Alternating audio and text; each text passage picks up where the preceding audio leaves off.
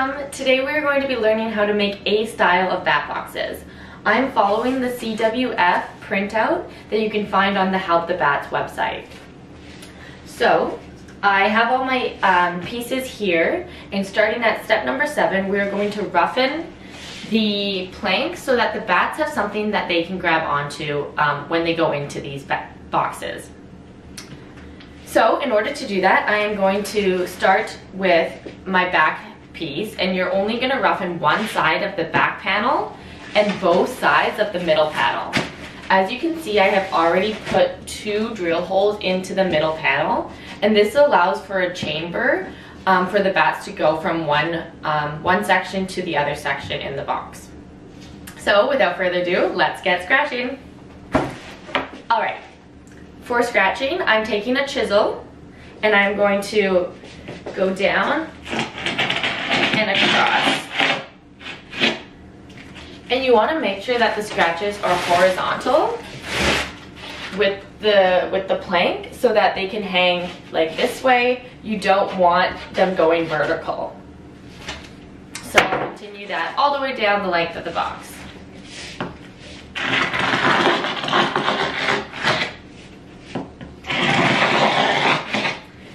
The spacing for these doesn't matter too much, but you do want to ensure that you have enough of them down the whole length of this panel.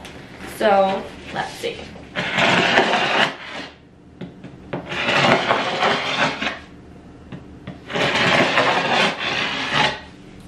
The deeper you can make them, the better. If you do have a saw and can do this with a machine, that would be ideal, but I understand that's not very feasible for a lot of people. So again, a chisel and some muscle will work just fine.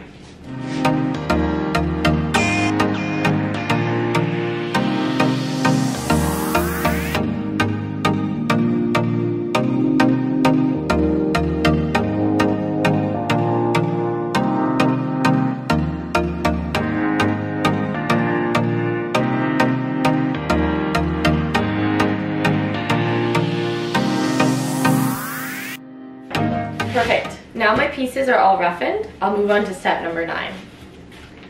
So for this step, you're going to grab your caulking and 2 of your planks. Here you're going to apply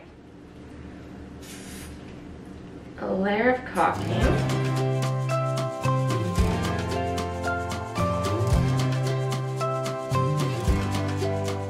And you want to make sure that the end piece here is lined up with the end of the board, because we want to have a nice flat roof at the end. So we want all these pieces that we're stacking up on top of each other to line up. And then I'll do the same thing for the other side.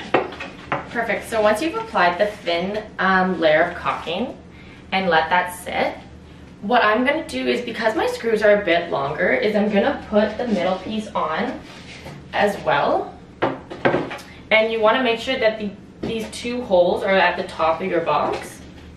So I'm going to put the middle one on, and then I'm going to drill these 3 pieces of wood all together, just because of my screws being a little bit longer than normal. Perfect. So now I have the middle piece secured on, and we'll repeat the process, except this time we'll be putting on the top piece. And the top piece, we didn't put any scratchings on, but if you'd like and have extra time, you can definitely put scratches on the inside of the top piece. So again, we'll take our 2 planks, and we'll put a bead of caulking on each side, place it on both ends, and then we'll put the top piece on. So I'll go ahead and start caulking.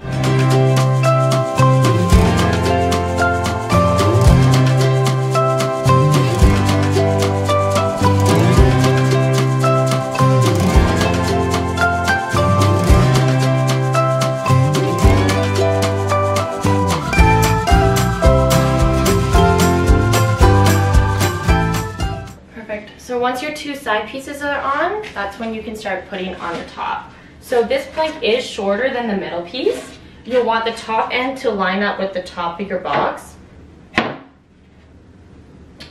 like so, and then you'll realize you have this extra bit exposed. That's where this 6-inch piece board comes in.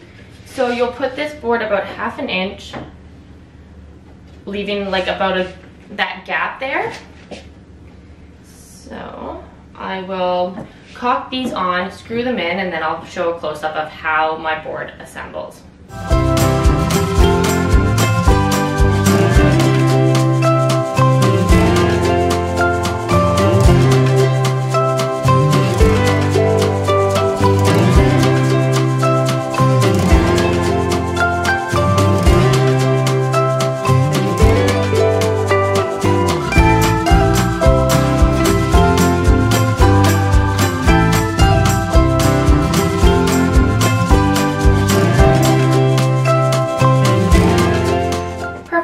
That's caulked on, you can then drill in place.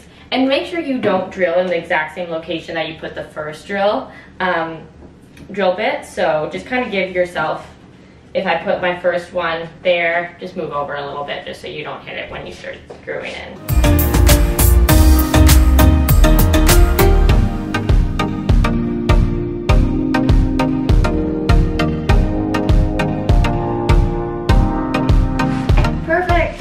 Once you have it all screwed in, your box looks pretty good at this point. We are almost done.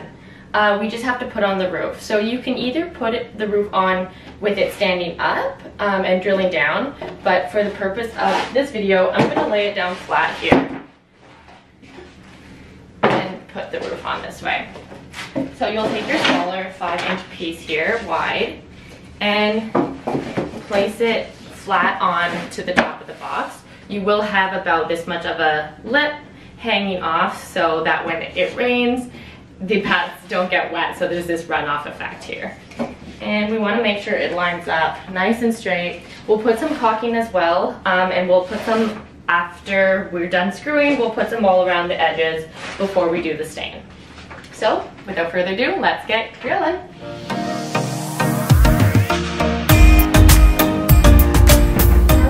So now we have our box with our roof on it. The next step I'm going to do is I'm going to go through these sides here, and I'll show a close-up, but any gaps that I see and along wherever there was 2 pieces of wood coming together, I'm going to apply a thin layer of caulking just so that I can ensure that it's airtight and that water won't seep into it. I will apply caulking just to fill in any of these holes that I can see. There's a little bit of gaps between some of the boards. And then I'll do the same for the roof. I'll apply a thin layer along here. And if we look on the other side, same thing. I can see that some of the caulking has already seeped through, so I can put that into the different holes there. But that's going to be my next step, and then I'll let it dry and apply the stain.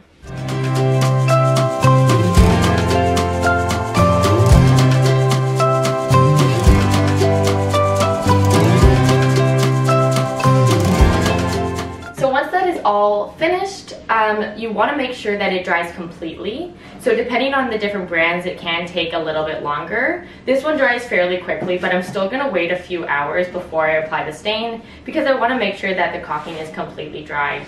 I might even go over and wipe a little bit of the excess off, and then I'll get going. Perfect. So once it's all dried, we can now stain it. You want to make sure that your stain is water-based and non-toxic. You also want to make sure that it's a dark color, so I'm using charcoal. So I'll open this up and get painting.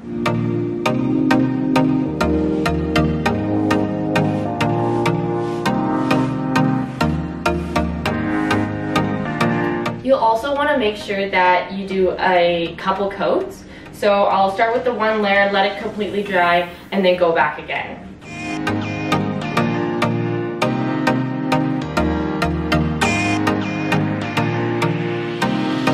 Another tip when you're painting the grooves, you want to make sure that you're not painting like too much inside them so that the big groove that you make is no longer there.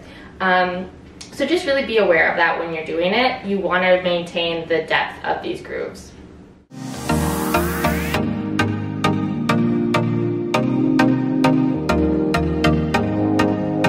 Perfect. So now our bat box is completely dried with the second coat. I hope this tutorial was helpful, and best of luck on building your own bat box. Thank you.